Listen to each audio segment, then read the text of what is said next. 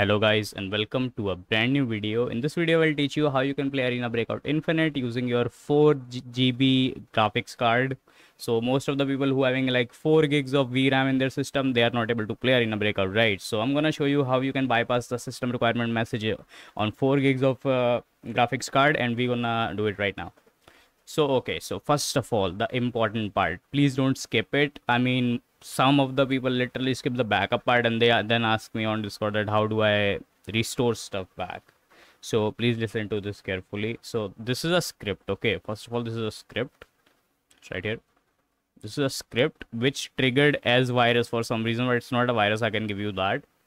And it's not doing anything fishy to the system.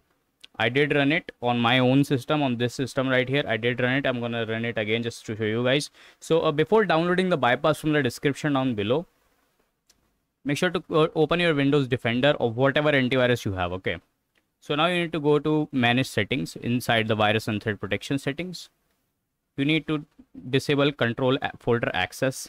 This is the first thing.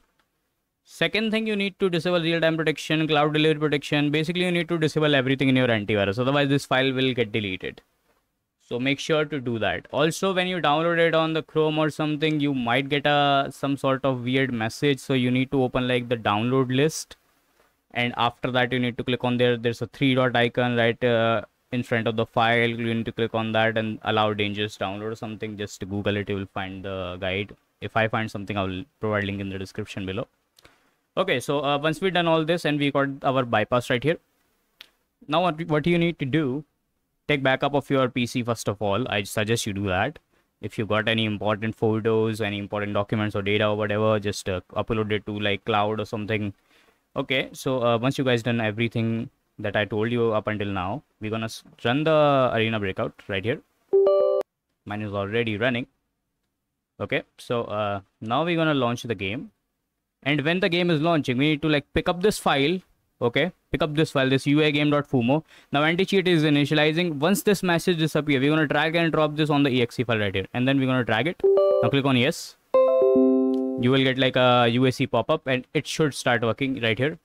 That so it's basically some Brazilian guy made it, so it's in Brazilian language, but it did say that bypass verification of hardware bypass is success. I don't understand Brazilian of course, but well, anyway.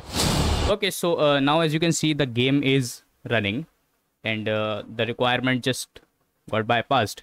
So I have a 6 GB VRAM PC. Okay, so the game should be working fine because I'm already using my own bypass, right? So so the thing is, there's a guy in my Discord server who gave me this bypass. He personally using it, by the way, and he said that it's working great. So I got another guy who really wants to play the game on his rogue ally. Okay, so he tested the script on a rogue ally first, right in front of me, of course. He did like screen sharing and test it out. So it's working fine. Nothing happened to his rogue ally, like some sort of like password stealing or something like that. So nothing fishy happened. So I can give you that it's a safe script. It's not like some sort of, you know, Bitcoin miner or some sort of virus or anything. It did trigger as Trojan. I can give you that. It does triggering as Trojan for some reason. It's probably because it's doing like the bypass thing, but so far it's working great. You only need to run it once, by the way. Also, one more important thing, guys, if you want to like remove this, like I'm done with playing, I'm not feeling very safe to how do I remove what this thing changed. So I suggest you, so in that case I highly suggest you to reinstall your Windows.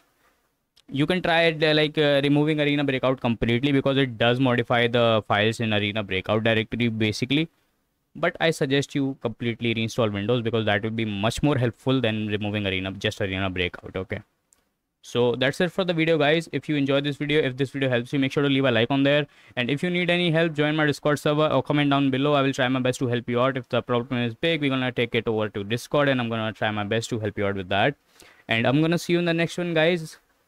And make sure to subscribe to the channel because it helps a lot.